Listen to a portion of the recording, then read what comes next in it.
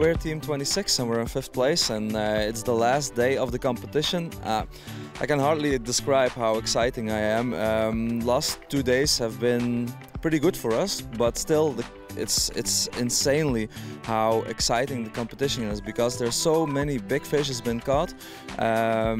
So we had a game plan for the 3rd day, and we actually changed that. We will just do the same thing we did last 2 days, not take any gamble, because we have a few spots in the area here as well, and normally that was for the 3rd day, but we don't want to take any risk. We just want to try the spots we know we have been checking last few days, because we know what's around and what's been going on. And if we go out over here, there's been intensely fished, and yeah, you just don't know. Maybe you come up to a spot and it's been screwed by a lot of fishing last days. So we're just gonna stick to the plan, and basically what we did every day is we try some of our spots we know they produced, and just try some new spots as well. So we are August and Andreas from Team Marine, team number 6. That we are in 4th place right now, and yeah, we're gonna hammer them down to day 2. We have 2 fish that we need to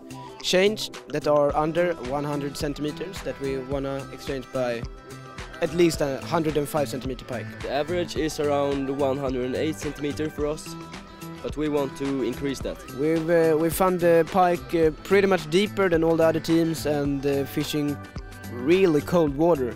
So the pikes we get are not even close to spawning yet. So yeah, that's our trick.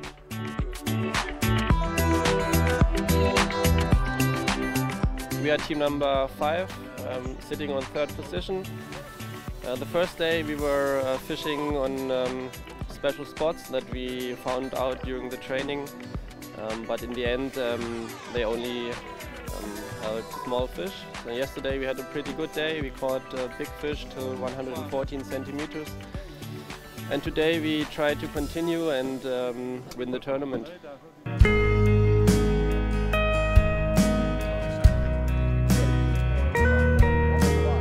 We are team number 61 from Denmark, and we are in 2nd place now.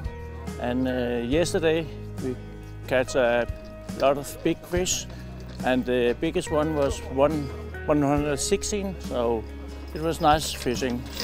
Morning, team number 2, placed number 1 at the moment. We were placed number 1 at first after day 1 as well. Pretty excited about the final day.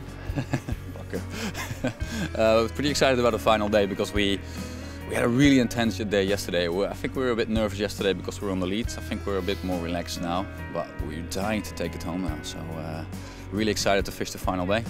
We got a good lead, but we're not here yet. So we need to step it up and get one really big fish that will be golden.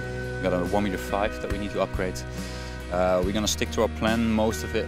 Gonna do some other stuff as well, things we've been testing during pre-fishing. We're really excited, and we'll know at 3 o'clock who's the winner of the Predatortour 2018 in Sweden. So hopefully it will be us. So thanks for the support so far, guys. Really means a lot. And now I'm staying here until Friday, so I want to have one day with 113.5 level. And can you tell me the secret? Well, the secret is I'm a fishing guide here at Sportfishing Dalsland, and I'm available. So if you're staying here till Friday, you can still book me seats. So that's no problem at all.